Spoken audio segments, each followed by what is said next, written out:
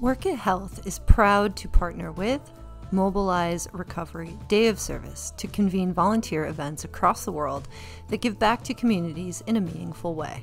This year's Day of Service is Saturday, September 30th, marking the culmination of National Recovery Month. Day of Service events don't have to focus on recovery, but they should be created with your local community in mind. From small events like picking up trash at a park to hosting your own public event with a donation drop-off site for your local community. We want everyone at Workit Health to be involved in a way that makes sense for their community.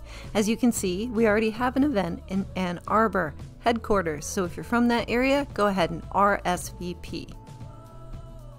And if you're not in the Ann Arbor area, it's super easy to host your own event. You can go ahead and call it Workit Health Day of Service and in parentheses, the city or town you are representing.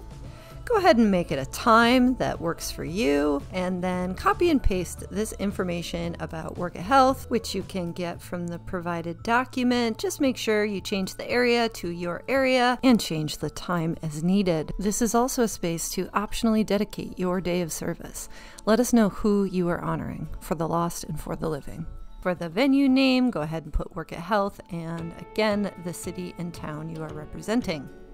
For event contact info, you can put your name and email, or you can put Workit Health. Submit event, wait for approval, and watch your event populate the map of the United States of folks who are gathered together to give back on Workit Health Day of Service.